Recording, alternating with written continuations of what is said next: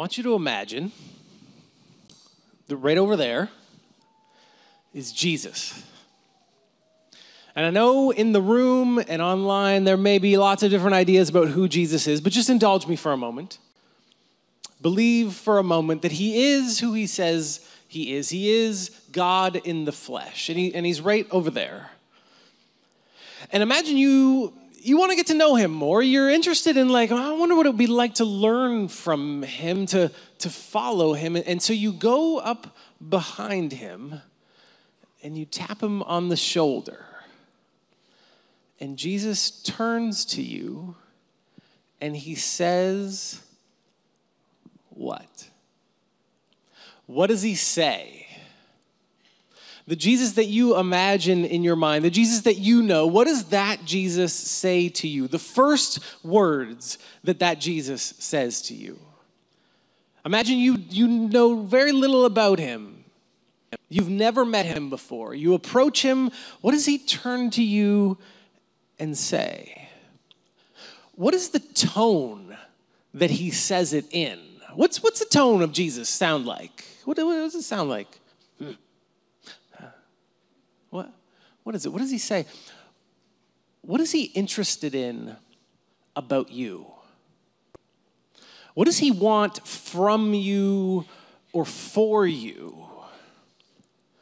What is it going to mean for you to be his student, for you to follow him? What is it going to mean for you to be his disciple? Good morning, everybody.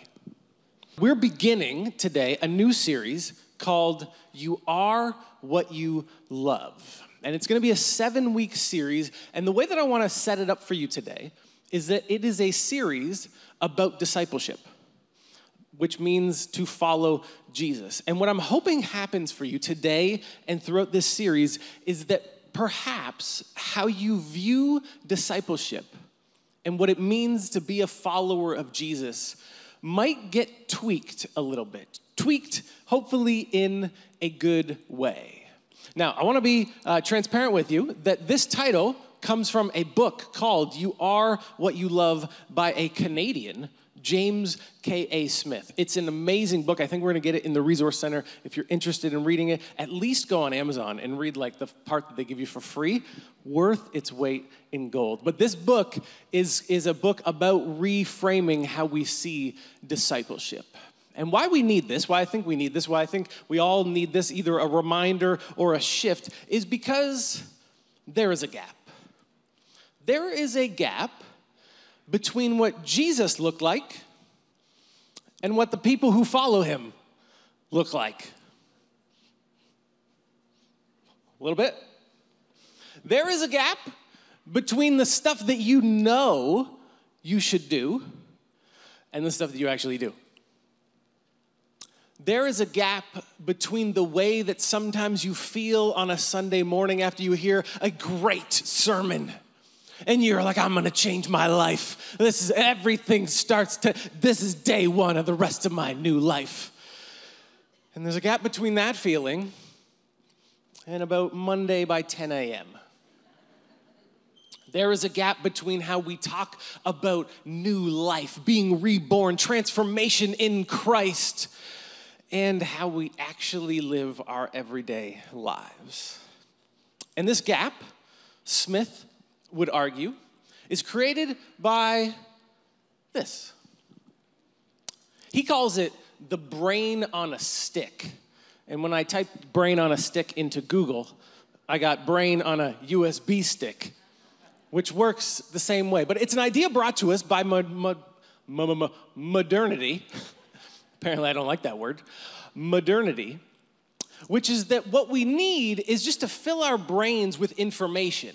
Because essentially that's all you are, is like a brain on a stick or a USB stick. If you could just take your brain and plug it into the right information, if you could just hear the right sermon, if you could just go to the right Bible study, your life would change. What you're lacking is information. And if we could just get you the information, everything would change.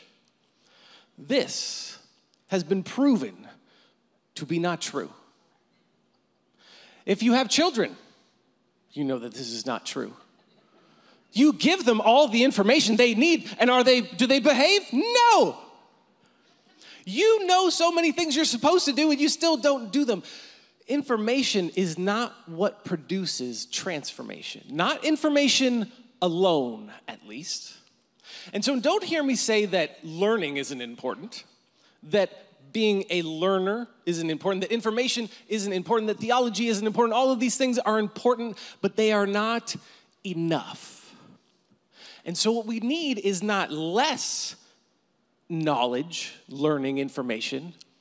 We need something more than just this.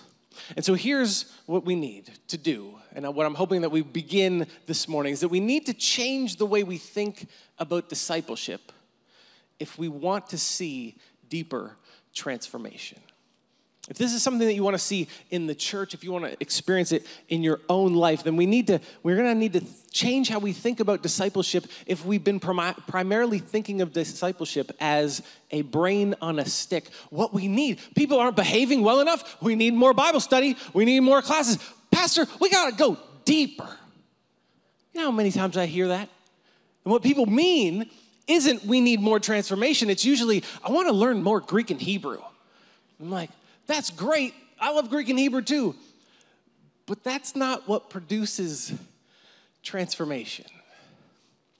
We need something more. And so I go back to that image that I painted before, that Jesus is right over there. And Jesus turns to you, and perhaps if you have the brain on a stick image in your mind, then Jesus turns to you and he says something like, recite for me the books of the Torah. Do you know all 600 and something laws that are in the Torah? Tell me information. Or perhaps he turns to you and says, are you ready to work hard? Following me is going to be super hard. You ready to work hard? Perhaps you have an image like that of Jesus. And yet we get this little scenario played out in the Gospel of John. And what John gives us is something beautiful, and it's the place where we're going to park this morning. He paints this narrative, this picture, that there are these disciples of a man named John the Baptist. And John the Baptist is the forerunner to Jesus. He's preparing people to get ready to follow Jesus. And one day John the Baptist says, there he is, the Lamb of God who takes away the sins of the world. And these disciples hear it, and they do nothing. The next day, the same thing happens again. Jesus walks by. There he is, the Lamb of God. And this time the disciples decide, let's go check him out. Let's go see what he's all about. And so they walk up behind Jesus. And Jesus somehow, we don't get all the details, but it says that they come up behind Jesus, and Jesus turns because he notices people are following him. Like, imagine that, right? They're just like, we're going to follow. We're followers of Jesus. Literally, we're just following him around. He doesn't know. And he turns to them, and this is what he says.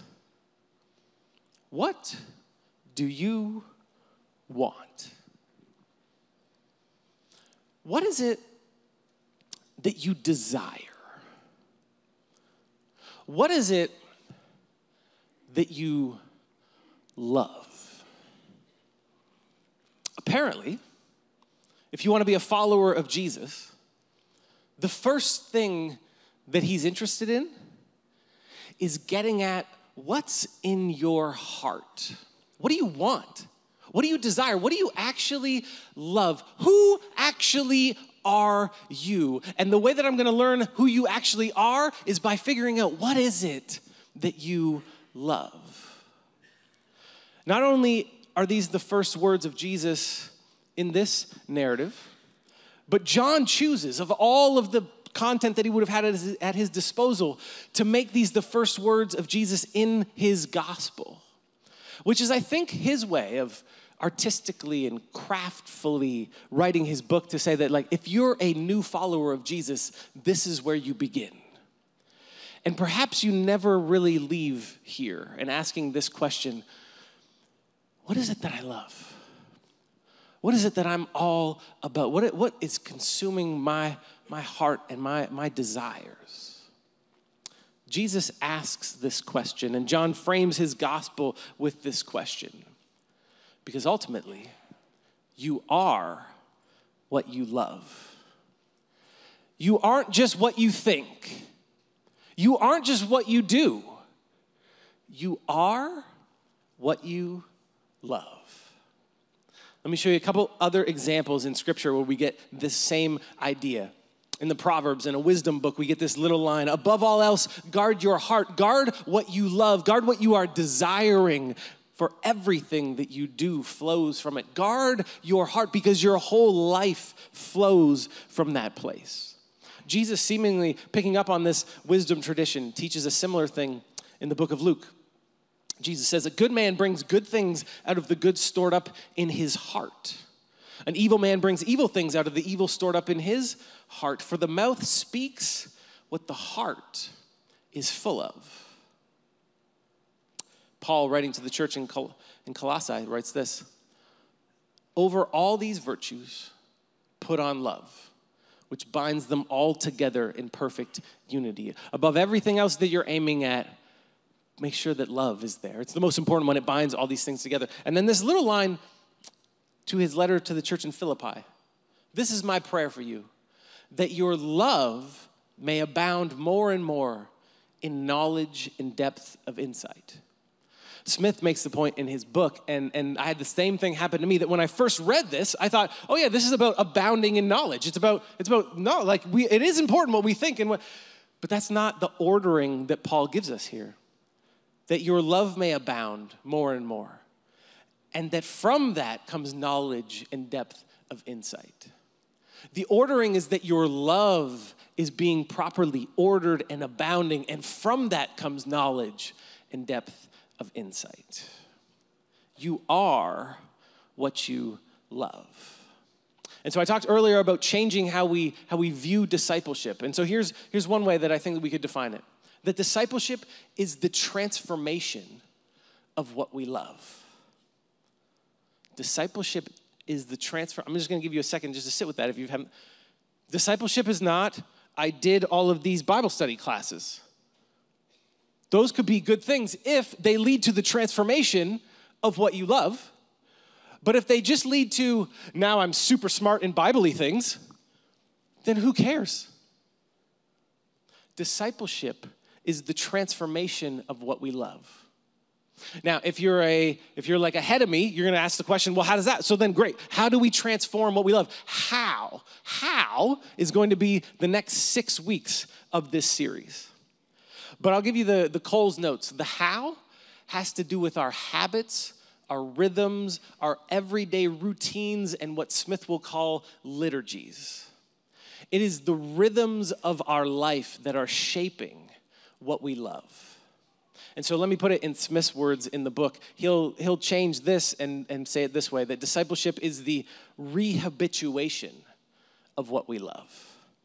Because the world forms us to love in a certain way. We are all a part of rhythms that are teaching us, that are shaping our hearts. And so when we begin to follow Jesus, what he's going to do is invite us into new habits that will transform what we love. I thought for those who rehabituation is like, it's too early for the big word, rehabituation. Just let me say it even more simply then. Discipleship is learning to love. If you're taking notes, it's the only note you need this morning. Discipleship is learning to love. And when you put this view on of what it means to follow Jesus, that when you come up behind him and he turns to you, what he is interested in is I am going to reshape how you see the world and what you love. There is a huge bonus that comes with this. And the bonus is this, that oftentimes discipleship is taught as, or we pick it up this way, that it is a heavy burden. Following Jesus. He said, pick up your cross and deny yourself. Deny myself and pick up. Oh my goodness. Following Jesus. Following Jesus is a drudgery. Just following Jesus. This is what it looks like. Get behind me, everybody. I'm doing it. I'm amazed. And we think that that's the best version of discipleship. that the harder that it is, the better you're doing. The more painful that it is, the better you're doing.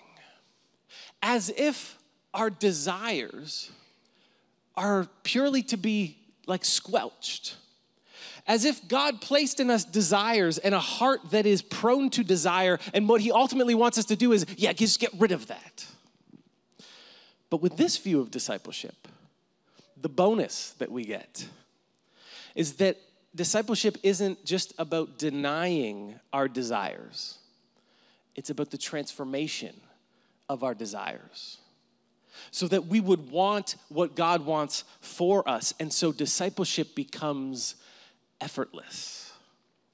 I want to read for you a few quotes that get at this idea from a book by another Canadian named Jen Pollock Michelle. And her book is called Teach Us to Want. And I just want to read you a few quotes that get at the idea that I just talked about. She says this: "We aren't necessarily doing best when striving most. In fact, when it becomes more and more effortless to do all the difficult things God requires of us, this may be the truest measure of our spiritual transformation." How many of you would have said yes to this first sentence? I'm doing best when I'm striving most. When it's the hardest and yet I do it anyways, that's when I'm doing best. Now, not to say that we shouldn't do that. When you know what's right to do and it's painful, you do it anyways. That's part of it. But the ultimate goal of discipleship is to experience a transformation where it becomes effortless. Another quote: "Look for increasing effortlessness, for desires to be transformed, being formed into Christ." As you follow Jesus, what you should be looking for is increasing effortlessness. Imagine if that was the picture that we gave to people about what it means to follow Jesus. Not, pick up my cross. But no. It may feel like that sometimes. But ultimately, the goal is increasing effortlessness.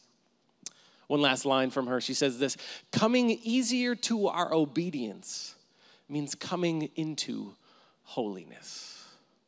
God's desire to make us like him, holy like him. Coming easier to our obedience means coming. The holier you get, the easier it will be to be obedient. And so pick up your cross, deny yourself, ultimately can become I can do that. I can deny myself because I love something more than myself. I can deny myself because I love someone more than myself. If you've ever loved another human being, you know what this feels like. If you have a spouse, if you have children, if you're an aunt or an uncle, if you have someone that you love, you can get this idea. You wouldn't say like, it's such a pain. I have to deny myself to love my children. No. I do deny myself to love my children, but it's not hard. It's effortless. It just comes out of me because I love them more than I love myself. It's God's vision for his church. I think about all the people that make church happen on a Sunday, all the people that make this room happen, that make Kitchener happen, that make Chatham happen, that make West Side happen. The people in Chatham taking stuff off trucks this morning, and they gotta unload everything, all the screens and everything. And that's what this place used to be like. And we still have to do the chairs, and there's coffee to be made, and there's people in the kids ministry. There's so many things happening on a Sunday morning. Why does that happen? Because people get up in the morning and go, here we go. We gotta make the church happen. We gotta make it happen, guys. Pick up your cross. Let's do it. Deny ourselves. Hopefully not. That church ain't gonna last very long. Hopefully it comes from a place of I can give away my Sunday morning because I love the church, because I love Jesus far more than whatever I was gonna do with my Sunday morning. There may be mornings where it feels a little difficult, but that's not the goal. The goal is to get to the place where I love the church so much more. And so it becomes effortless. God wants us to want. God wants us to want. The problem is that we have all these distorted wants that mess us up. But that doesn't mean that he doesn't want us to want. He just wants to transform what we want so that we would want what he wants and so we could follow him. Think about any relationship that you're in.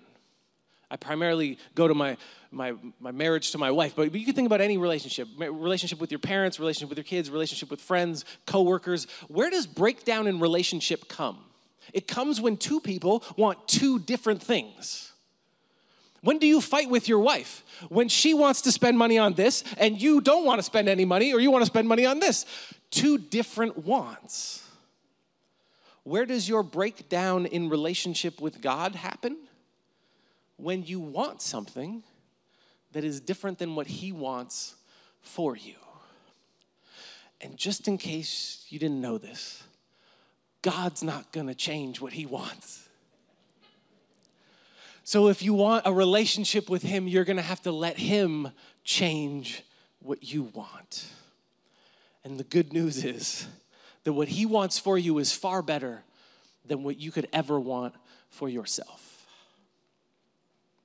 This will take effort. Not work in the sense that we have to earn our way, but it takes some intentionality, it takes some awareness, it takes some effort on our part to experience this transformation in our lives. Because if you look at your life, if you let Jesus ask that question, what is it that you really want?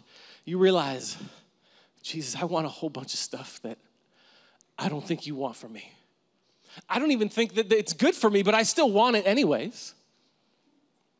There's a movie that Smith talks about in his book, and it's called Stalker. And I've never seen the movie. I've never heard about it outside of this book. So if there's anything in the movie that is like not good to be watching, I'm not saying watch the movie. I'm just saying the ideas from this. I've learned this lesson, okay? I've referenced things, and I get in trouble. I'm like, I didn't even see it, okay? So this movie called Stalker is about three characters. And there is a zone somewhere that they have heard of. And in this zone is a room. And in the room is an ominous kind of door. And if you go into this room, you will be given your heart's desire. And so the movie is about these three characters on their way to the zone to get to the room. And at the end of the movie, they get there. And they stand outside of the place where they could be given their heart's desire. All of their deepest wishes and desires could come true if they simply step into this space. And yet, you know what happens in the movie? Is that nobody goes in. Nobody wants to find out what's in this room. Why? Because as they stand on the outside, they begin to realize, what if I don't love what I think I love? What if the things that I actually love aren't what I really think I love? And so what if what's inside that room doesn't bring me ultimate joy, satisfaction, peace, happiness? What if what's inside this room actually destroys me? And so none of them face what's inside of this room. As Christians, or as people who want to become followers of Jesus, we have to face what's inside this room. And yet, and Smith writes this, or I think I heard him say it in this beautiful way. He says that encountering Jesus is like going inside of this room and finding out horrible things about yourself. Horrible things about what you actually want, what you actually desire, what you actually love. You go into this room and it's like you find out, oh my God, what I actually want is all of these horrible things. And yet encountering Jesus is like this, that within that room, someone steps from the shadows and says, I can change you. I can make all of these things not true. My invitation to you this week is to spend 10 minutes a day in this room with Jesus and let him ask you, what is it that you want? What is it that you want? Could you do that for 10 minutes a day? 10 minutes a day, sit with Jesus quietly. The French philosopher Blaise Pascal says this: all of humanity's problems and troubles stem from this, our inability to sit quietly in a room with our thoughts. We live in a world full of disguises and distractions that would like to disguise. You don't really love that. It's fine. It's all good. Distractions. Don't worry. You should be distracted all the time. And we never sit in a room quietly and ask, where am I headed? What do I actually love? What do I actually want? I invite you this week to sit quietly with Jesus for 10 minutes a day and let him ask you this question. Why am I fighting? I'm fighting with my wife. Why are we fighting? What is it that you want? I'm so unhappy with my job. I wish I could make more money. I don't like the people that I work with. I don't like the assignment that I was just given. What is it that you want? What is troubling you? What is it that you would like to have happen? God, my enemy has done this to me. Why don't you just destroy? I wish the worst things would happen to them. Is that really what you want? Let's talk about that. I think discipleship, when the earliest Christians, the earliest followers of Jesus, would have experienced this question every day. And it's why John places it at the beginning of his gospel. Imagine that the first thing Jesus ever says to you is, what is it that you want? And then every day after it, that's like the thing that you do together before bed. Like before everyone went to their tents and went to bed, that Jesus gathered all the guys around and all the ladies around and whoever was following, and he said, all right, guys, today you heard me teach about loving your enemy. What'd you think about that? Did you want a world where that is true? And then they would have had to sit and be like, I don't want that. I don't want that at all. And then Jesus would be like, good night. We'll pick this up tomorrow. You heard me talk about loving money and how you can't love money and love me. What did you think about that? I didn't like that one either, Jesus. Boy, it seems like it's day after day of teachings that I do not like and that I do not want. And yet, strangely, I am still drawn to you. I still want you. And so I keep following. What is it that you want? Can you sit with him for 10 minutes a day and let him ask you that question? And here is some hope for you. That in the Gospel of John, when Jesus turns to those early disciples and asks them, what do you want? Do you know what they say? They say, as if they don't really know the right answer, they're like, where are you staying? And then Jesus says, come and see. They don't have a perfect answer. They don't say, we want you and your kingdom. We're all about it. We're fully ready to go. They're just like, I think we want to just hang around you and learn from you. Is that okay? And Jesus says, that's great. I can work with that. Come and see. And so as you sit in this room this week and you discover the dark places within your heart, realize that Jesus is not looking for perfection. He's just looking for a little bit of faith. And so I pray for us all. Jesus, would you show us what we love? Jesus, give us the courage to sit in this room with you. And Holy Spirit, would you reveal to us what we really want, what we really love, what we really desire? Jesus, we want to be people who are being transformed people whose love is being transformed, so that we could bring your love more and more into the world. Help us to do this. Help us to be these people. In your strong name, Jesus, we pray. Amen.